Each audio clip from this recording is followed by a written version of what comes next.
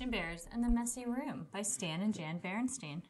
When small bears forget to pick up, store, and stash, some of their favorite things end up in the trash. The Berenstain Bears and the Messy Room.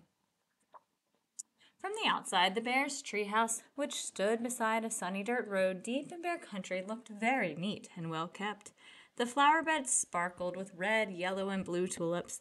The woodwork was freshly painted and in good repair. The grass was cut, and the vegetable patch was properly weeded.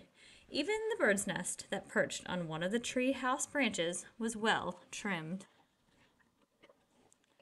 The inside of the bear's treehouse was neat and clean, too. The pictures were straight. The piano was dusted. The kitchen was spick and span. Even the basement was neat and clean. And if you think it's easy to keep a treehouse basement neat and clean, well, you've never tried to do it. Yes, the bear's treehouse was a lesson in neatness and cleanliness, except for one place, Brother Bear and Sister Bear's room. It was a mess, a dust-catching, wall-to-wall, helter-skelter mess. A half-done jigsaw puzzle gathered dust in one corner of the room. A group of brothers' dinosaur models collected cobwebs in another. Sisters' stuffed animals were everywhere. As well as for the cub's big storage closet, well, just be careful how you open it. It wasn't that brother and sister were naturally messy. They tried to keep their room straight. They made their beds most of the time, and they swept and picked up once in a while. The trouble was that when cleanup time came, they spent more time arguing than cleaning.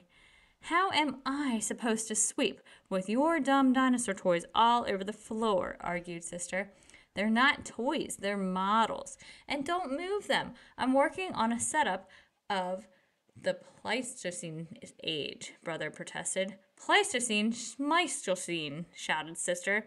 Not only was Brother and Sister's room a mess, but Brother and Sister were getting to be a mess too. Always arguing about cleanup chores instead of sharing the job and working as a team. What usually happened was that while the cubs argued about whose turn it was to do what, Mama took the broom and did the sweeping herself. And she often did the picking up too. That was the worst part, the picking up and the putting away. Well, the mess just seemed to build up and build up until one day, maybe it was because Mama's back was a little stiff, or maybe it was stepping on Brother's airplane cement, or maybe she was just fed up with that messy room. But whatever it was, Mama Bear lost her temper. She stormed into the cub's room with a big box. The first thing we have to do is get rid of all this junk, she said. Junk, said Brother and Sister, watching in horror as Mama began to throw things into the box. My teddy isn't junk, screamed Sister. My bird's nest collection isn't junk, yelled Brother at the top of his lungs. The screaming and yelling got so loud that it reached Papa, who was in his workshop putting the finishing touches on a batch of chairs that had been ordered by one of his customers. He couldn't imagine what was wrong. He hurried up the stairs and looked into the messy, noisy room. It didn't take a deep thinker to figure out what was going on. Quiet! Papa got Mama's and the cubs' attention and called a family meeting right then and there. Now, the mess has really built up in this room, he said. In fact, it's the worst case of messy buildup I've ever seen. And it isn't fair, he continued. It isn't fair to your mama and me because we have a lot of other things to take care of. And it isn't fair to you because you really can't have fun or relax in a room that's such a terrible mess. But Mama is putting all my things into that box, even my teddy, said Sister. And my things too, cried Brother. Then Papa got an idea. A box, yes, he said. Better yet, a lot of different kinds of boxes. A big toy box for your large toys. I can make one for you in my shop. And some smaller boxes for your collections and models. And how about one of those boards with holes and pegs to hang things on, asked Sister. A pegboard, said Papa. Great idea. All this room needs is a little organization. A little organization and a few rules, added Mama. Rules about more sweeping and less arguing and not leaving things to gather dust and cobwebs.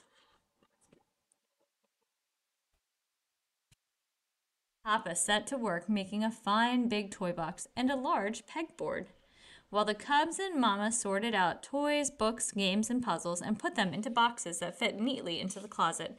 Every box was clearly labeled. Some of the Cubs things did end up in Mama's big throwaway box, but not Sister's Teddy, of course. But some of Brother's bird's nest, the crumbling, falling apart ones. It was a very big job cleaning up all that messy buildup. But after a lot of straightening up and putting away, the job was finally finished. Wow, said Brother. That was quite a job, but it was worth it. It looks like a whole new room, said Sister. The Cubs were right. And Papa had been right too. It was so much more enjoyable to live in a neat, clean, well organized room, and so much more relaxing. It wasn't as exciting to open the big storage closet now, but it was much more practical and a lot more fun. The end.